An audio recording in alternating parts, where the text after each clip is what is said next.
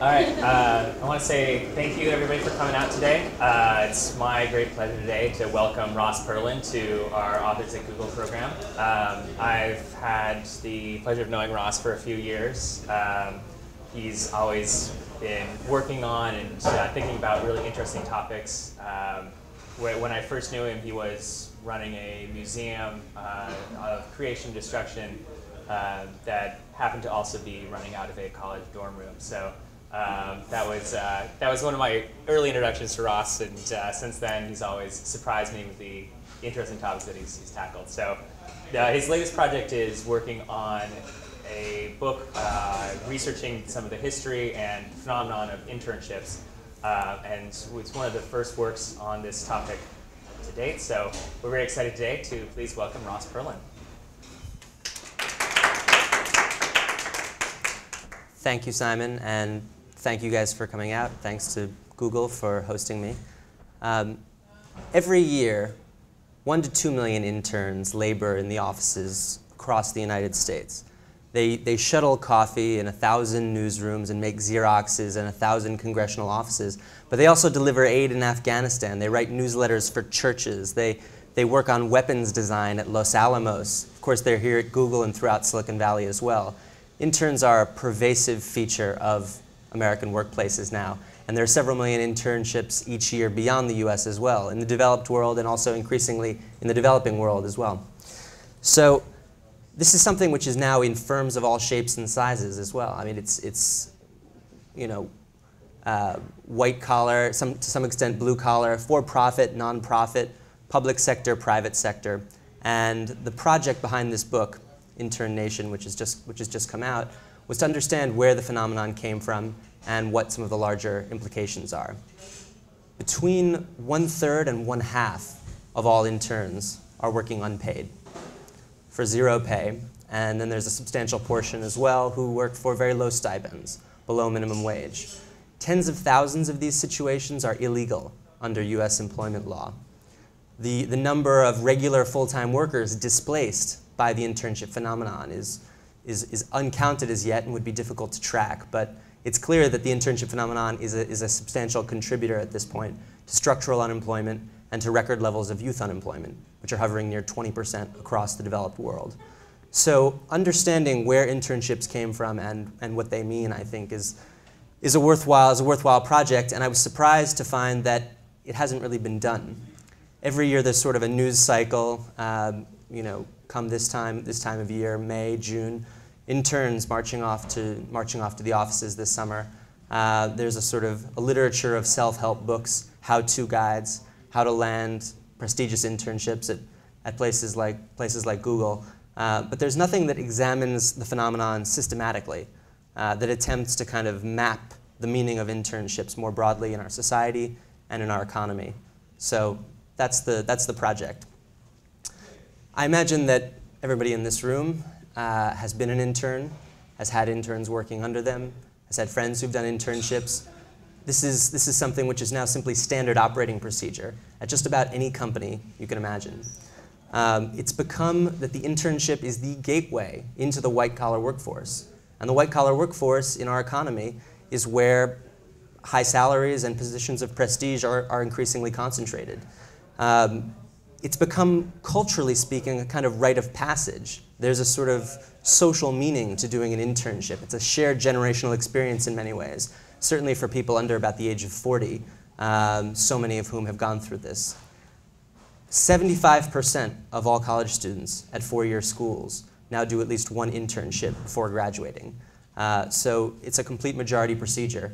Now compare that with 1980, something closer to 3% of all students doing at least one internship before graduating.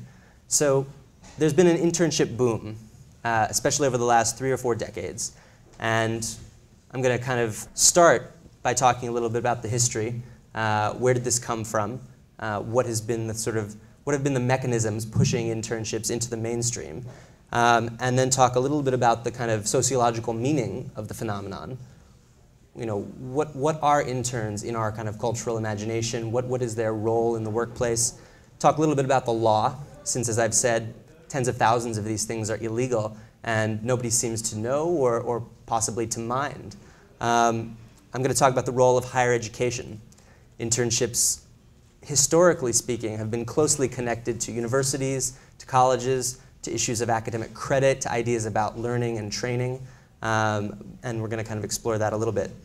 And then finally, I'm going to kind of try to draw out some of the larger effects and implications of the internship boom and discuss why it matters and why it's something that we should be thinking more consciously about as a society and for the first time, perhaps, actually trying to kind of plan something more about this transition from the classroom to the workplace, from school into a career, which right now occurs very haphazardly in the world of internships. So the first interns were medical students, and to some extent that meaning, certainly for my 91-year-old grandfather, when he hears the word intern, he thinks exclusively of a young doctor, somebody who's just finished medical school. Technically, it's the first year of a residency, although the term has actually been dropped in a lot of ways from the field of medicine. And that's where this comes from. At the end of the 19th century, the word intern was borrowed from French, and it was adopted by the medical profession, which was in the process of standardizing its practices, standardizing how you became a doctor, accrediting medical schools and accrediting professionals. And by the early 20th century, it had become virtually a requirement for anybody who wanted to become a doctor to take a couple of years, usually, interned within the four walls of a hospital, doing all sorts of things, applying leeches, drawing blood, all kinds of dirty tasks that the full-time regular doctors didn't want to do. And then after that, you could sort of proceed into your prestigious and well-compensated career as a medical professional. Now, medicine and the law have been kind of particular sources for workplace practices in a number of areas, and this is a case of that. Other professions, starting in the 1930s and 40s, look to medicine as a sort of source of prestigious practices, a place to kind of draw models from. And the first place you see internships popping up outside of medicine is public administration. There's an internship program of sorts launched in the 1930s in Washington, D.C., in an atmosphere of expanded governance under the New Deal and FDR's influence, bringing recent graduates from college to Washington, D.C. to train them in kind of the tools of public administration. Then you see corporate America beginning to look to this in the 1940s and 50s. Major blue chip companies thinking, we need a talent pipeline. We need a way of getting a sort of consistent supply of highly trained young professionals into our companies. We have X number of people that we're hiring each year, so the internship can function as a kind of funnel or a kind of pipeline.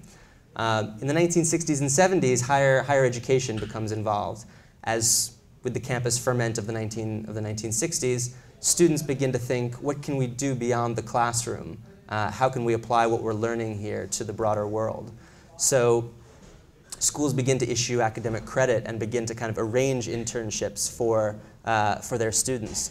So there's a kind of idealistic impulse of experiential learning, as it's called, this philosophy of kind of not just learning in the classroom, but learning almost as an anthropologist, a participant observer in a given workplace, being a fly on the wall and sort of soaking up lessons that way.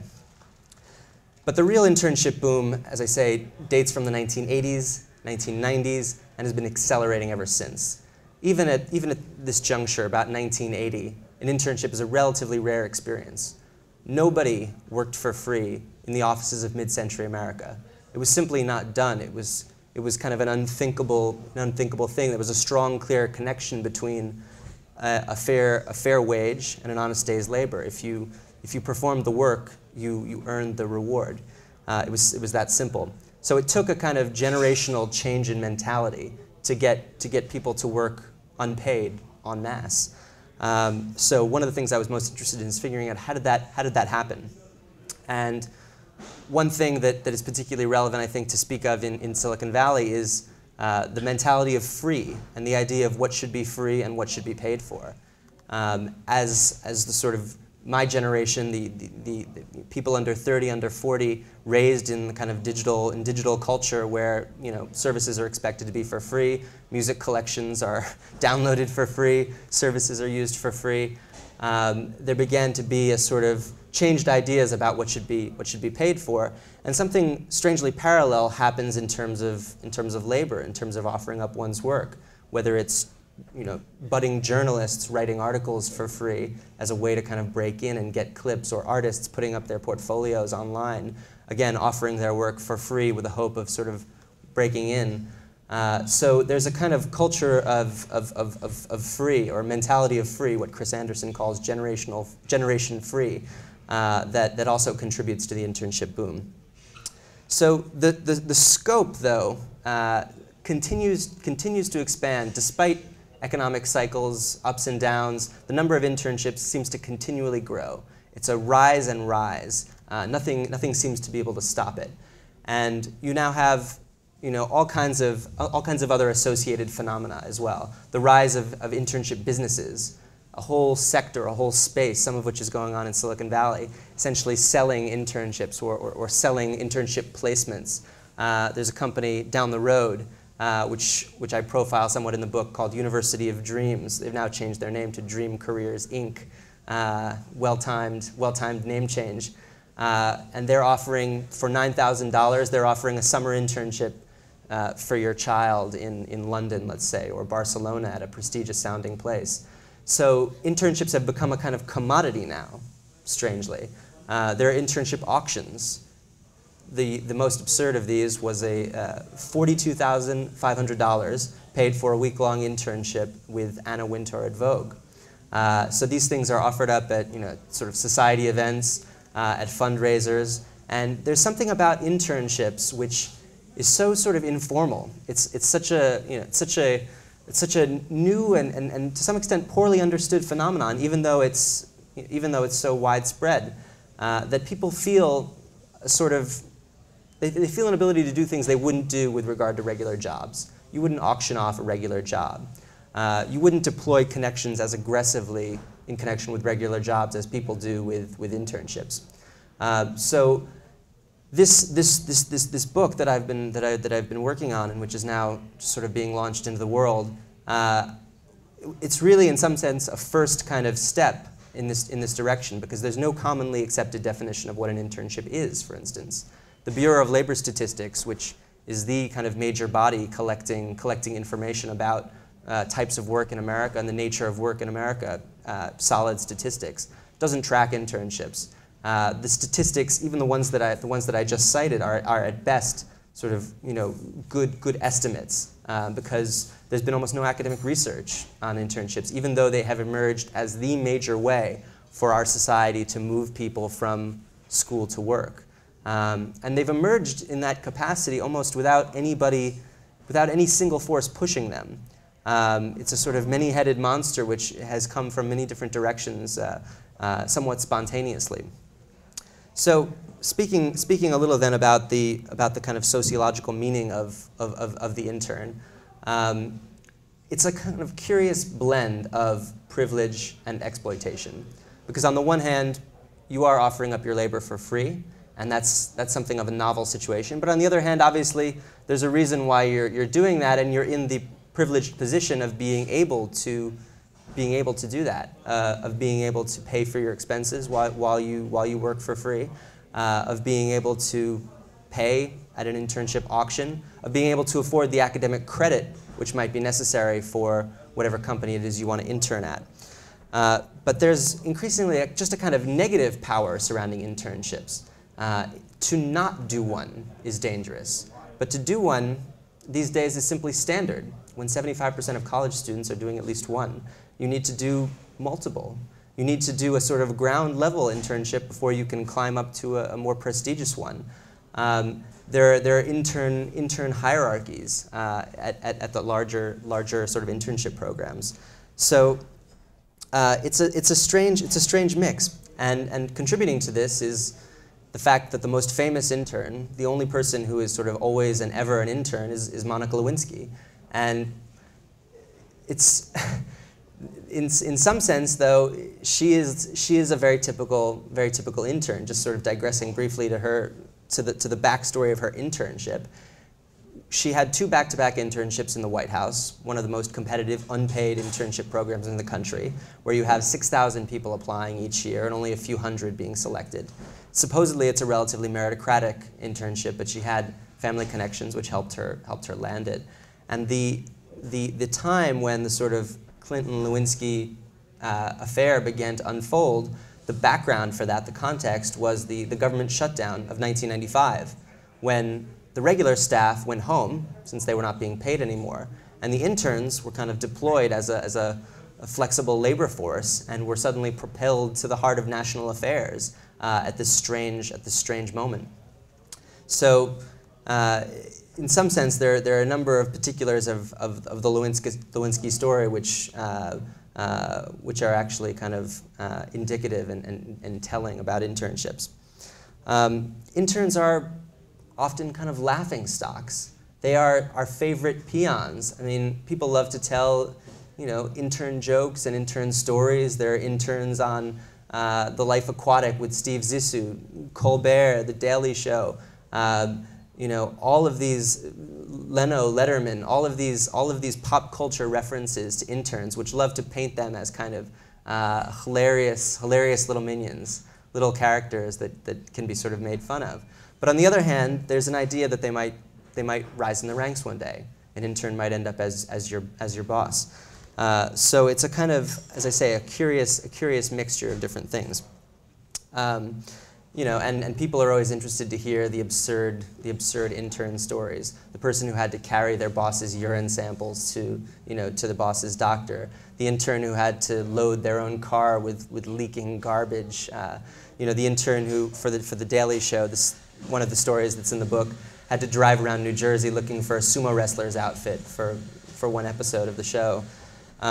Just absurd stories, but to some extent, the focus on these tales of intern woe or sometimes intern glamour can distract us from the larger questions of what it means. So to speak a little bit about the law, since I've said that tens of thousands of internships each year are illegal. It's openly on Craigslist, openly on college campuses. Internship listings, internship postings are asking for people with lots of experience to do real work for no money and no training. So what is the law? And why is it not better known? And what's the situation? Essentially, interns are protected under the Fair Labor Standards Act, which is a piece of New Deal legislation which is central to all the rights that American workers have, to the minimum wage, to overtime. It's also the piece of legislation which blocked child labor and set basic standards for working conditions. But about a decade after the Fair Labor Standards Act was passed, the Supreme Court opened up a tiny little loophole. This is in the 1940s, through which many illegal internships have since tried to pass. Basically, there was a case came up. This didn't involve interns. Interns themselves were a relative rarity at the time. But it involved trainees and the question of whether trainees need to be paid or not. And so the Supreme Court developed a test which would determine, is somebody really a trainee or are they really a worker? Which is a subtle sort of thing, not necessarily easy to determine. But they laid out 6 criteria which are now applied to the question of internships. And basically what the criteria state is that the training has to resemble what you would see in a vocational school. It has to be real training, and it has to be primarily for the benefit of the trainee, read intern in this case, and there has to be no immediate advantage derived by the employer from what the trainee is doing. So it sets out a fairly strict test to basically say this really has to be a classic trainee situation, or else the intern, the trainee, is a worker. If they're doing real work and it's for the benefit of the employer and their business, there has to be pay. So very few internship programs currently would pass this test. I mean, paid internships, paid minimum wage or above don't have a problem here because in the eyes of the law, it's simply a kind of category of worker. But for unpaid internships, basically the threshold, the burden is on the employer to show this is essentially a training program. We are essentially doing training. But the reality that I found through hundreds of interviews in the book with interns, with employers, and with many others, is that interns are, in many cases, doing real work, whether that's menial or whether it's writing speeches for senators or working on the Human Genome Project. That's work that needs to be paid for. But of course, interns are afraid to report these situations, or they don't know the law.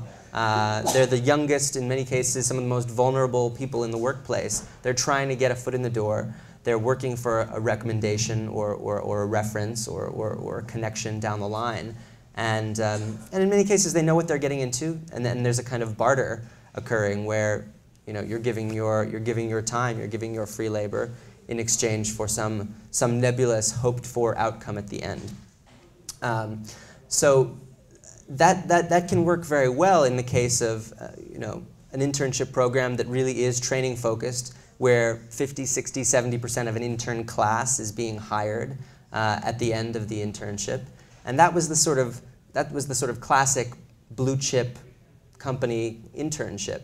But what has emerged increasingly is the use of interns as a labor savings, as a way to save on costs to the tune of $2 billion each year in the US alone. And basically being able to deploy interns as Monica Lewinsky was deployed and the other White House interns were deployed to step in and fill the breach or to greatly extend the capacities of an organization. Now the nonprofit world is slightly different, but in some ways equally or more notorious in terms of the use of interns. Nonprofits can legally take on volunteers, unlike for-profit companies, but there's an extensive test for what constitutes a volunteer, and interns usually don't meet it. Usually interns are people trying to get ahead in the workplace. They're not offering up out of a spirit of voluntarism their own, a little bit of their own free time. But the word intern is used by employers to attract people.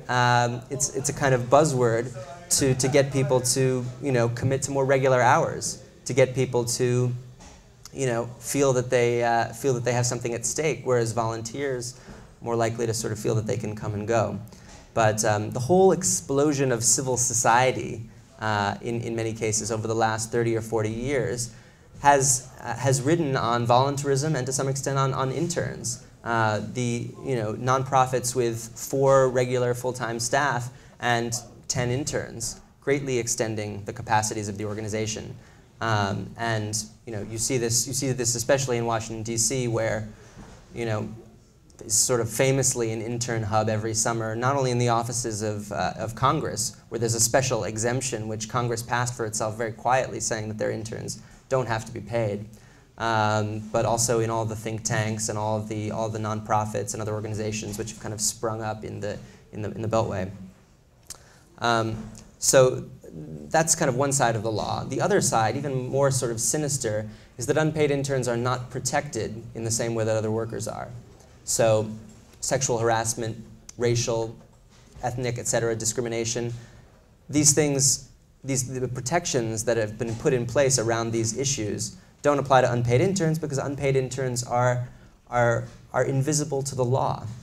They're essentially seen as bystanders who happen to be holding down a desk, who happen to be at a cubicle. And this has to do with an obscure bit of common law which holds that if you're not getting paid, then maybe you're not really an employee. So we've had many suits at this point by former interns, especially who've been sexually harassed, because the gender dynamics with internships tend to be somewhat creepy in cases. And 77% of unpaid interns are women, according to one study, which is a complicated issue in and of itself. But these cases that interns have brought are never listened to, are never heard by the courts. They're thrown out. The interns are seen not to have standing as employees, and so the merits of their cases are not even heard. So that's the kind of legal situation. And you might be surprised hearing all this that colleges and universities have helped to power the internship race, that they are there lending their credibility and being complicit in this internship boom. And one of the principal ways is through the use of academic credit. Academic credit is a very strange currency. It's something that people haven't really given enough thought to, I think. It's over a century old, and it's very unevenly kind of convertible across the world of higher education. Each school or each system has its own kind of regulations with regard to academic credit, and there's sort of wide differences in where academic credit is accepted from whom. But many schools are granting academic credit for internships because it can form a very significant, cheap way to provide credits, and it's becoming a major revenue stream. So here's the scenario, just to put it in kind of concrete terms. I go work for an employer, unpaid, 6-month unpaid internship, let's say, and the employer says, if you want to be our intern, you are required to obtain academic credit from your institution. I go to my institution and I say, I need these credits. They say those credits cost $4,000, $5,000. They are treated virtually the same as the kinds of credits for classes, for other academic activities. So the school doesn't have to provide anything, essentially. They don't provide a professor in most cases. They don't provide classrooms. They don't provide the facilities. You're going off campus and working unpaid, full-time or part-time, whatever it is, for this employer, and paying the school in order to work unpaid. And schools have been very sort of disingenuous about this, not acknowledging that this is a widespread practice now. And there are various workarounds which people try, but the strange system which has grown up is connected to the legal issues that we were just discussing. So the employers are under the impression that they can have unpaid internships if academic credit is somehow involved. And they say, well, we don't offer pay, but we offer academic credit. You'll see this from major Forbes 500 companies. They can't offer academic credit. Companies don't issue academic credit, at least yet. Who knows what will happen in the future. But at this point, that has to be something issued by the school. And so then there's this very strange three-way dance, essentially, which ends up leaving the student and his or her family holding the bill, subsidizing, in many cases, major corporations, while the school stands by and kind of lends its approval and imprimatur to the whole process. 95% of colleges and universities allow the posting of unpaid internships on their campuses. You'll see them, you'll see flyers for them, you'll see internship weeks, internship fairs, you'll see them on career counseling websites. There's very little about the legal issues that I just mentioned that is circulating on campuses or put out there by career centers. And they see this as sort of their turf and have little regard for the relevant employment law, have little regard for the idea that their students are also workers, their students are also working. So it's complicity, I think, is the word that comes to mind, but higher education is very much a part of this.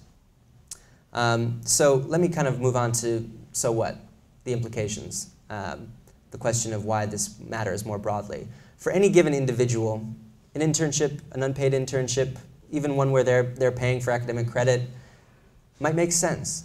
If it's something they can afford, if it's something they can double down on loans, they can work as a bartender the rest of the time, make sacrifices, get it done, it may work for them. And indeed, to not have an internship in many fields can be the kiss of death.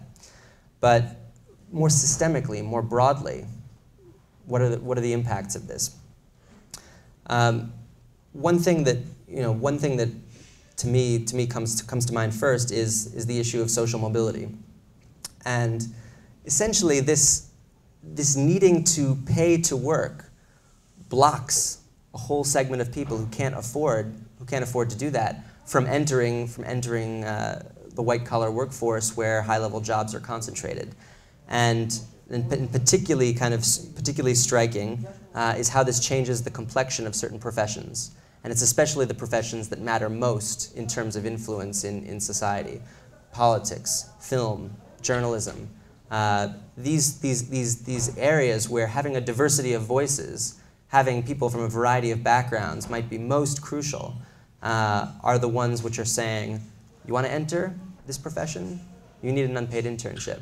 And lots of people look at that, especially people who don't go to college at all, especially people in community colleges, but even people from lower income backgrounds in four-year colleges. They look at that requirement. They look at the prospect of needing to do 2, 3, 4 unpaid internships to break in, and they say, I can't do this. They get a signal at that crucial stage from this system that they're simply not going to be able to enter those ranks. And it's just playing itself out, but in 20, 30 years, the commanding heights of the economy, the sort of most influential professions will be occupied largely, and this is already beginning to happen, by former interns, by people who could afford to do this, by people who could go through that rite of passage. So I want to close by just proposing that, and then take any questions and have a bit of a discussion, proposing that internships provide an intriguing kind of keyhole into a number of things that are happening in our society, in higher education, in the workforce, in the labor market. Internships are part of the story of delayed adulthood, which has been receiving some attention. The idea that fewer and fewer people in their 20s are achieving these classic milestones, living on your own, getting married, having children, owning a house. Fewer and fewer people are achieving these things, and it's creating this kind of delayed, this prolonged adolescence, this phenomenon of delayed adulthood. And internships are one of the places, or one of the factors at work. Internships are part of the rise, more largely, of what's often called contingent forms of labor. So interns are, in some sense, this is just one piece of a picture that includes freelancers, permalancers, temps, permatemps, independent contractors, certain kinds of self-employed and irregular workers. The classic prototypical image of work, which many of us still have in our heads, of somebody kind of waking up and 9 a.m. they go to the office, and 5 p.m. they come back and they work for that employer for an extended period of time, and that employer provides health insurance and pension plans and this sort of thing. That's becoming a relative rarity, and something like a third of all workers in the developed world at this point, the U.S. and Western Europe in particular, are contingent in one sense or another, are in some sense moving from one gig to another without longer-term sense of job security. And the impact of that, of course, it's felt unevenly. For a graphic designer who makes $100 an hour and loves their freedom, it can be wonderful. For an unpaid intern who has no other options, it can be horrible. But contingency in the labor force is another major issue that internships are a kind of keyhole into. So my aim, just with this discussion and in the book more generally, is just to kind of bring this topic out of the shadows, to make internships, which are clearly of such importance in this question of how do you move people from Psych 101 lectures into roles in the workforce, important roles in the workforce, driving innovation and propelling the economy forward. How do you get that done? Internships have emerged as the kind of de facto most popular default solution, but nobody's really examined how we could improve the system, how we could eliminate the waste and the injustice that it brings. So my hope is that we can begin a discussion in which we think of this as an issue of rational public policy. We can bring internships out of the shadows and into public discourse. Thank you.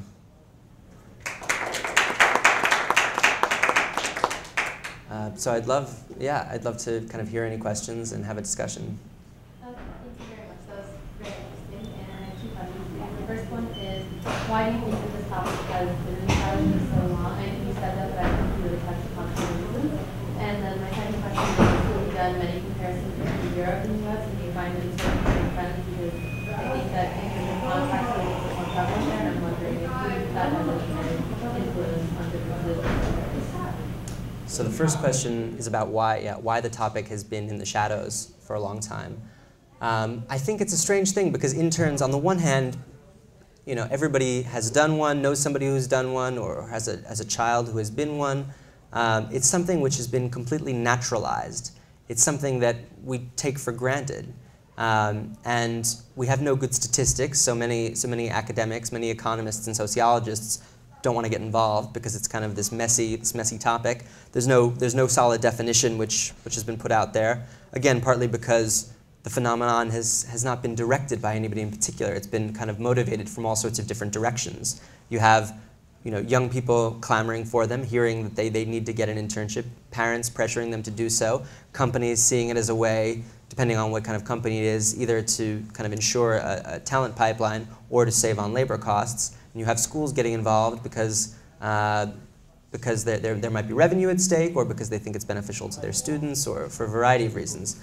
So I think it's been in the shadows because nobody knew where to start. Nobody knew how to kind of conceive of this sprawl of chaotic activity that's going on. That's kind of the best answer I can give. But I'm hoping that kind of increasingly, I'm aware now of several academic research projects on the topic. What do interns actually learn? What happens to, you know, what's the impact of internship experiences over a lifetime in terms of earnings and in terms of a career trajectory. So I'm hoping that it's going to begin to change. Second question about Europe and sort of comparative studies.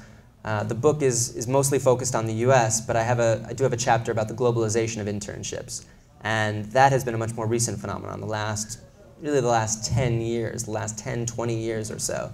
And I particularly look at China and how internships have been adopted and why, and what are the vectors of transmission.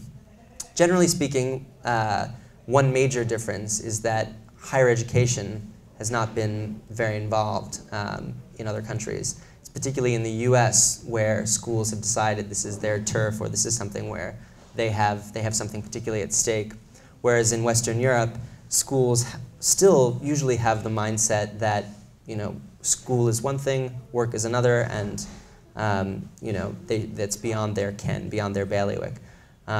The other major interesting difference has been the kind of reaction, especially in Western Europe, to the rise of this new norm of having to work unpaid. There's been a lot more resistance. There's been much more of a culture of, we need to be paid. At the same time, companies multinational companies have taken internships abroad. That's been one of the major ways that they've spread through multinationals, also through Americans going abroad and asking for internships, or talking about internships, or people from other countries coming to the US and seeing internships as a kind of prestigious part of prestigious American business practice, or a prestigious part of the educational experience. So it's spread in many different ways, but in Western Europe there's been resistance, and there's now some of the things that I'm kind of talking about or calling for are now happening in France and the UK, where in France there's now a law saying that at least at the point of 3 months you can no longer be an unpaid intern. That clearly when you've been working for 3 months somewhere, it's no longer a trainee situation, it's real work. It's displacing regular workers, and there needs to be at least a kind of basic wage there. In the UK, the focus has been on issues of social mobility and on internships, needing to make the need to make internships more about what you know rather than who you know, and trying to make application processes and things like that more transparent, because internships are kind of notoriously backdoor, as I kind of alluded to. So there are some differences, but overall, it's becoming a global practice. There are only a few sort of developed countries where it hasn't really taken hold. Places with very, much stronger kind of traditions around labor and being paid to work and valuing labor. But generally speaking, it's spreading. It continues to spread. Can you give me a sense of how much of the workforce in America is in a field where unpaid internships are prevalent? Because you've mentioned 3, it seems like a fairly small portion of the workforce, and quite frankly, I've never known anybody who has done an unpaid internship. Then again, I live here. Right. I think there's a very stark divide between Or there's a kind of spectrum in a sense, all the way from usually kind of engineering, computer science-based things where the vast majority of internships are paid, including also finance and investment banking. But then as you move into fields like architecture or fields like public relations, it's about an even split, 50% paid, 50% unpaid. And then once you get into areas like communications, marketing, in many cases regardless of the industry, the majority of those internships, again, are unpaid. I've focused on or alluded to a bit the so-called glamour professions, fashion, film, politics, media, but and those in some cases are the most outrageous. But it's really, it's really very widespread. In the nonprofit world, the majority of internships are unpaid, also about 60%. In government, in different levels of government, federal, state, city, et cetera, it's about half and half, kind of even split. And one of the general trends, internships, even within a single employer, even within a single office, you'll have both paid and unpaid.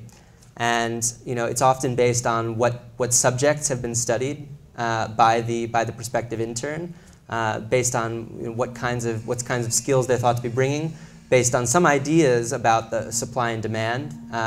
If it's some particularly hot field, where there's a real war for talent on, sure, they're much more likely to be paid.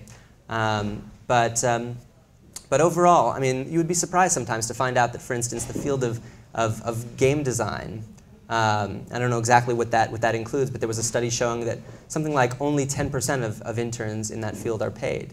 In areas like animation, animation studios in New York City, the norm is that those people be unpaid, even though they're highly skilled. They're bringing a lot of skills to the table. In areas like photography, for instance, would be another example. People working for photographers, even people who've piled up a lot of skills and have a lot sort of under their belts, needing to work unpaid. So it is widespread, and there's a kind of a spectrum that you have to look at.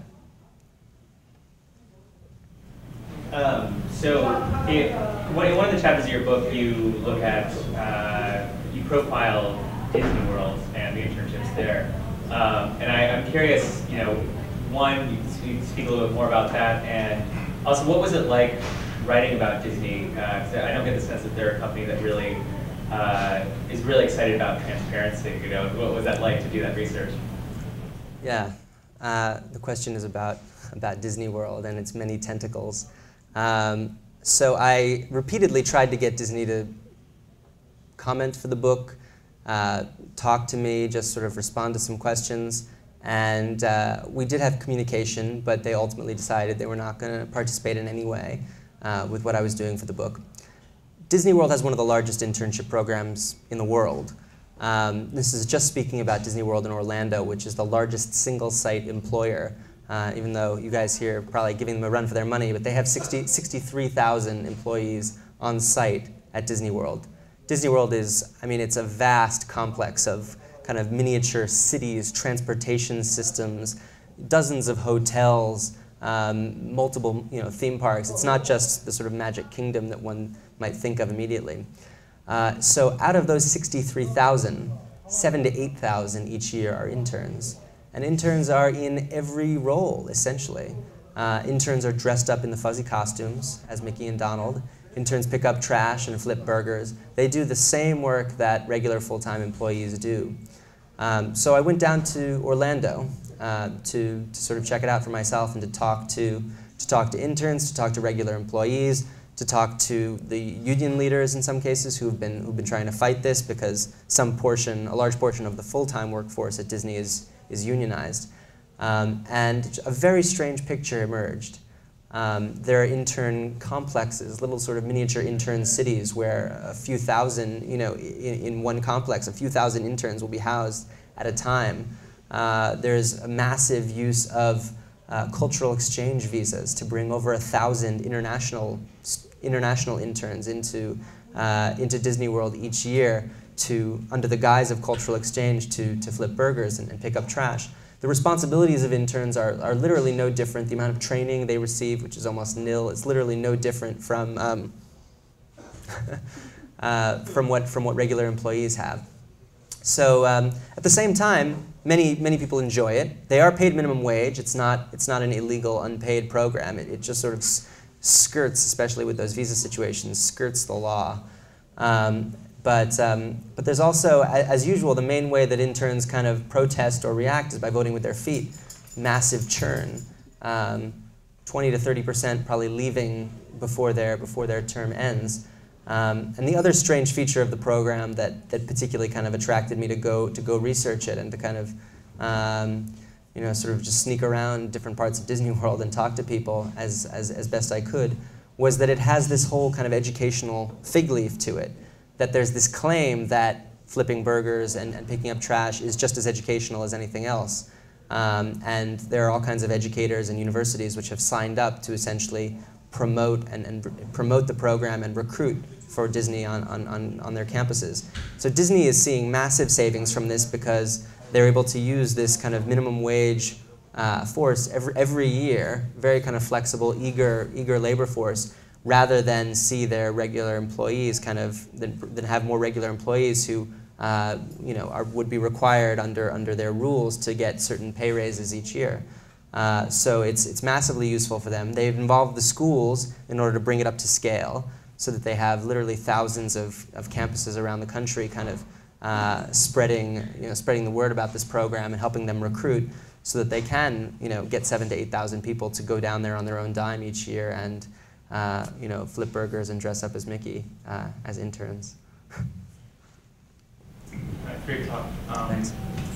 So you made the point about the law and whatnot, and laws can change, especially when people aren't looking. So I think what doesn't really bother me personally is not the pay as whether people are being exploited or not. So I was wondering what sort of practices are common for companies to self-regulate exploitation, and what do you think works and what do you think is kind of a joke? One thing that has worked, I think, surprisingly well and is promising is industries taking on the issue and kind of issuing codes of conduct and self-regulating what happens just within the industry. So a professional association like the American Institute of Architects is the example that I kind of profile the most. It used to be that in the field of architecture you would be working multiple years, unpaid, uncredited, and that it was seen as this rite of passage, something you had to do, and if you weren't willing to do it, you sort of need to get out. And it reached such levels that the professional association and the major kind of organization of architecture students and young professionals issued a code of conduct basically saying that if you don't adhere to these basic rules, paying your interns and treating them in line in the basic same terms as regular employees, tackling these issues like sexual harassment and discrimination. If you exploit your interns, you will be, in a sense, blacklisted in the profession from speaking at kind of key events, from potentially even from belonging to the major professional organization. And the public relations field, it seems like, is just beginning to also embrace this model of kind of self-regulation at the level of an industry. A lot of people don't think very much about these professional organizations. What do they actually do? What is their value? But this is a case where if the professional organization is strong, they can really do something about it. Individual companies, there's obviously a lot that they can do as well, and there are a lot of companies that have model programs and essentially treat their interns as regular employees and have dedicated internship coordinators and have policies surrounding internships that do a fair amount to protect them from that kind of exploitation. So there's a lot that can be done in that direction. I didn't get to sort of the solutions to this malaise in the short time that we had here now. There's a chapter on it in the book, but I see it as needing to come from kind of multiple stakeholders that are involved in this, from young people who are engaged in a kind of senseless race to the bottom in many cases, offering up their labor for free for extended periods of time, to parents pressuring their children to do these things, to schools charging people to work unpaid and for almost flogging illegal positions on their campuses, but then also to companies and whole professions and government enforcing the law, potentially changing the law or having some kind of internship-specific law or regulation. But in any case, I think the change will have to come from a number of different directions to kind of improve the whole system slowly but surely. Can you talk a little bit about the internship landscape in China? You said you've done a lot of research there. And is it similar to the States or a lot of unpaid decisions? The situation in China is still kind of emergent, and the term in Chinese for intern is still kind of the same term as trainee, 实习生. So it hasn't yet kind of, I mean, people will use the English word intern as well, but it hasn't yet emerged as a completely separate category.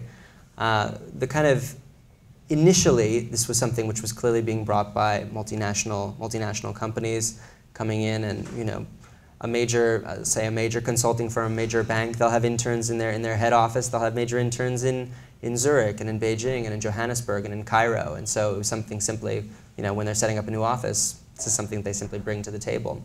And then you had, huge numbers of Chinese students studying in the U.S., returning to China, bringing ideas about internships back with them. Individual universities. There's a Harvard China internship program where Harvard and there are a couple of other schools doing something similar. Stanford has something in East Asia as well, where they're specifically kind of using the connections of the school to place students in prestigious internships in China or throughout East Asia. So all of these things have contributed to kind of heightened awareness and understanding of kind of the internship culture. And then on top of that, you have study abroad programs, for-profit, non-profit study abroad schemes, which are now offering internships as a kind of level beyond sheer studying, sheer coursework in China or in another country. So in China, at this point, it's a rampant connections-based kind of thing. And to some extent, the American practice of internships is bringing a relatively more kind of open, transparent process to it. But I think, yeah, it's still very much unfolding. But it's now kind of coming. It's widespread already in Shanghai and Beijing and even Shenzhen, and it's coming even to kind of regional cities now. So. I'm trying to weave kind of two parts together here. You talked about how the whole unpaid internship culture kind of would lead to certain socioeconomic groups being benefited, and so that being reflected in the profession. Am I right in understanding on a different point that your kind of understanding is that most, if not all, unpaid internships are fundamentally in violation of the law? I don't want to. Most. Most. Okay. Yeah. Some are training programs to such an extent that there's no problem with them. But okay. Yeah. So, assuming we were to move all of those unpaid illegal internships into the paid, I would assume that would probably cut the number of internships and make getting one more dependent on connections. Is there a risk that doing so would actually even further the exclusion of certain socioeconomic groups from some professions based on there aren't as many internships because they all have to be paid at this point? I think there would be a problem with immediately just trying to flip the switch and turning unpaid internships into paid internships. You're right. The same networks that snap up the best internships now would snap those up. And indeed, one study showed there's a kind of stereotype of interns as being from wealthy backgrounds or having born with a silver spoon in their mouths. But in fact, it's people who get the paid internships who are largely from wealthier backgrounds, and unpaid internships largely skew to people from more middle-income backgrounds. Now, the very bottom of the social ladder is generally completely excluded. But I agree that simply changing kind of unpaid to paid is not the whole answer, and that you have to kind of tackle the issue of connections, the basic issues of access, and there are a number of solutions out there. There are community organizations, for instance, that one of which called Inroads that I know has worked with I know has worked with Google, which aims at bringing minority students into, minority students who've just graduated high school and going into college, bringing them kind of into high-powered internships. So there are a number of possible solutions, but I agree with you that that's a risk. In terms of the question of internships, affecting kind of social mobility and the complexion of certain professions, I think that's kind of in some ways the core point of the book. So I hope that's what gets through beyond the kind of issue, beyond the sob stories, beyond the individual cases. Last question? Yeah. You talked about internships as being sort of the gateway between college and the workforce. And I don't know if you mentioned this in the book, but I know internships, people often talk about how it's a resume builder, but then not necessarily full of content, like the stuff that you're learning is not. And people talk about failed internships all the time. They come back after the summer, students, and they're like, well, I was at NBC, but I didn't really get much out of it. Do you want to comment on that role of internships not actually working to do what they're meant to do? It's like pre-training people? So I was an unpaid intern myself. That was in some sense the genesis of the book 6 years ago, although I don't have a long, I'm not some disgruntled, former intern with a long sob story. I just kind of, it was just a point of departure for me. And when I was doing it, I met a fellow intern who said, the best thing about internships is that you can spin them, that they're a world of spin. And I think it's true that their internships are inflating resumes, across the country. And often there's not that much content, that there wasn't much training involved, or the work was relatively menial, which is fine if there's pay involved and if that's known in advance that that's what the content of the work is. But I think people have used the word internship to kind of give an elevated sound to what they've done, and it has a kind of prestigious white-collar ring to it. It signals somebody who's on the way up, or thinks they're on the way up, or is kind of starting their career off on a go-getter sort of foot. But I think what it leads to is internships becoming something of a broken signal in terms of hiring. If employers start seeing these CVs with 5, 6 internships on them, they see everybody's having internships.